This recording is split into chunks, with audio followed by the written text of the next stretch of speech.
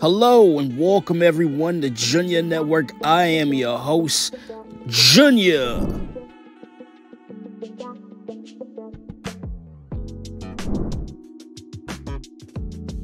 Welcome back to Junya Network family. It's been a while since we last connected, but I'm thrilled to be back with some exciting updates for you all. And what better way to kick things off with some news about the highly anticipated Michael Jackson biopic, Michael. As reported by Variety, Michael Jackson biopic adds Kat Graham as Diana Ross and Larenz Tate as Berry Gordy. Quoting Variety, the upcoming Michael Jackson biopic Michael is embracing the Motown sound, announcing key casting, including Larenz Tate as Motown Records founder Berry Gordy and Kat Graham as the legendary Diana Ross. As quoted by Variety, as the film chronicles Jackson's rise to prominence first as a member of the Jackson 5, then as a solo artist, the record label will factor in significantly.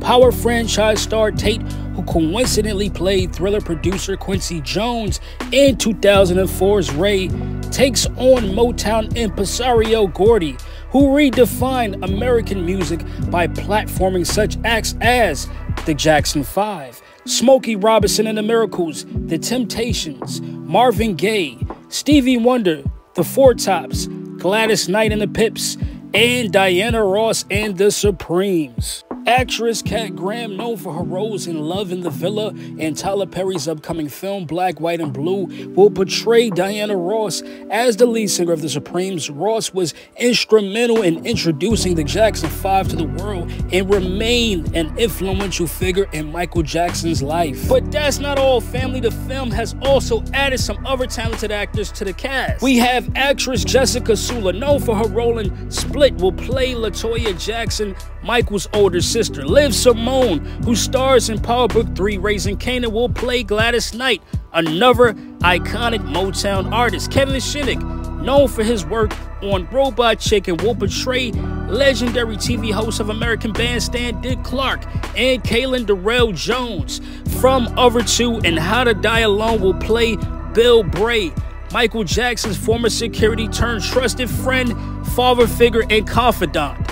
Finally, Kendrick Sampson, known for his role in Insecure, will play Quincy Jones, the industry icon who first met Michael Jackson at the age of 12 and went on to collaborate with him on some of his most successful albums. As you can see, the cast of Michael is filled with talented and diverse actors who will bring this story to life. This film is currently in production and I can't wait to see the final product. Since it's been a while, family, and I haven't caught up with previous casting news, I'm gonna do a quick rundown right now. Now, we have actress Laura Harrier, who is best known for her work in Spider-Man Homecoming, and she is a Screen Actors Guild Award nominee for her work in Spike Lee's BlacKkKlansman. She will be portraying the pioneering music executive Suzanne D. Pass. We have 8 talented actors who will portray Jackson's siblings over their 2 time periods. We have Jamal R. Henderson playing an older version of Jermaine Jackson in the film's later years, while Jaden Harville plays the younger version of Jermaine Jackson. Trey Hunter will play the older version of Marlon, while Jalen Lynn Hunter plays the younger version of Marlon. We have Ryan Hill, who will play the older version of Tito, while Judah Edwards play the younger version of Tito. Joseph David Jones will play the older version of Jackie Jackson, while Nathaniel Logan McIntyre will play the younger version of Jackie. Whitewash wear. Overall, Michael is shaping up to be a star-studded and powerful retelling of Michael Jackson's life and career. I'm thrilled to see the Motown sound being embraced in the film, and I have no doubt that the talented cast and crew will do justice to the legendary artist's legacy. Now, keep an eye out for more updates on Michael and all things Junya Network. Until next time, family, peace out.